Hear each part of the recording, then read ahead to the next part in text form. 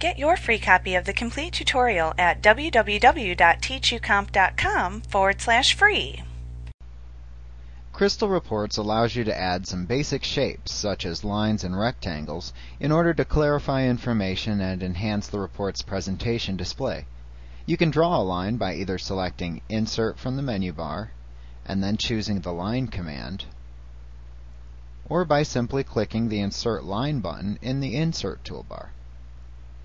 When you do either activity, your mouse pointer will appear as a pencil icon when you hold it over the report area. You can then click and drag from one point to another to create a vertical or horizontal line within your report.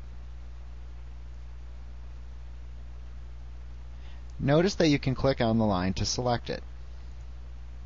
You can also move and resize the object just as you can report data fields and other report objects.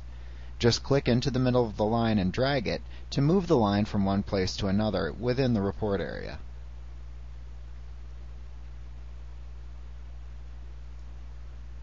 You can also click on a line, place your mouse pointer over either end of the line until you see a double-pointed arrow appear, and then click and drag to resize the line if desired.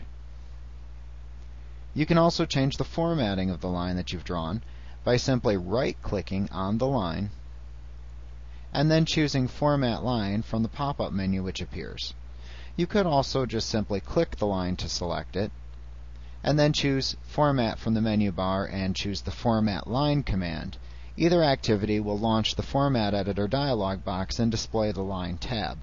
Here you can select a desired line style from the Style drop-down, and you could choose None, Single, Dashed, or Dotted. You can then click on one of the buttons displayed in the Width section to set the desired width of the line. You can use the Color drop-down to select the desired color for the line as well. Below that, you can check the Extend to Bottom of Section When Printing checkbox to always extend the selected line all the way to the bottom of the report section when printing, and this can be useful for vertical line display in report sections.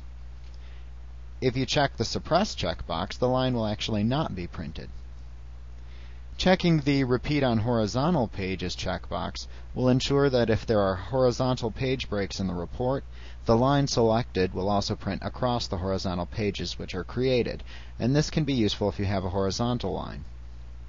Checking the Read Only checkbox prevents additional formatting changes from being applied to the selected line. Checking Lock Position and Size prevents both moving and resizing of the line in the report.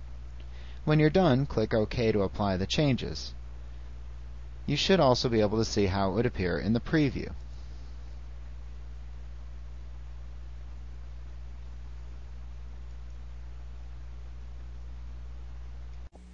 Like what you see? Pick up your free copy of the complete tutorial at www.teachucomp.com/free.